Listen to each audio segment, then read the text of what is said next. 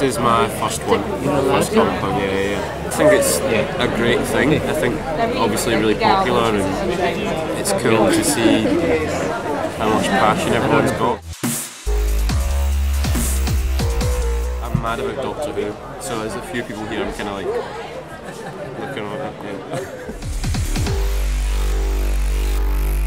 It's quite surreal to be part of it. It's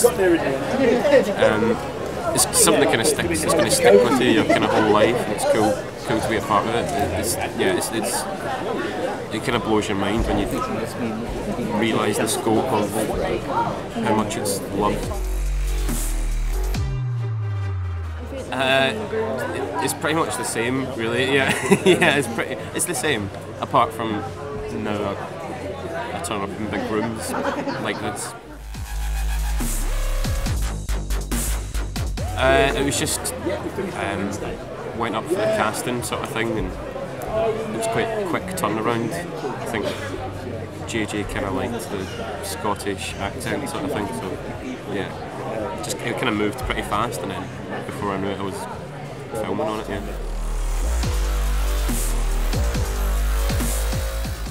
Was at the start you've got that in your head, but you know, as you kind of work through the day, you just kind of put that to one side. But he's a nice guy, and he kind of knows what he wants, which is good. Yeah, nice. Yeah, everyone was really nice, down to earth and like easy going.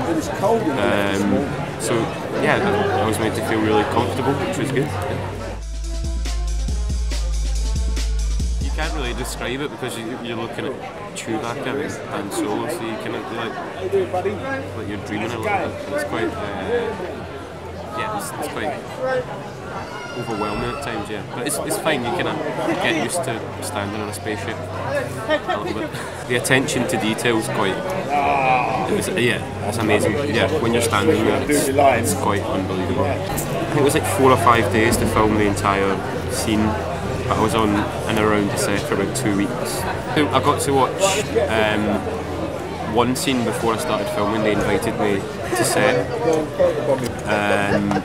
so it was like a big battle scene. Yeah, it was just troops and troops of stormtroopers there and fires, and yeah, it was cool. It was cool.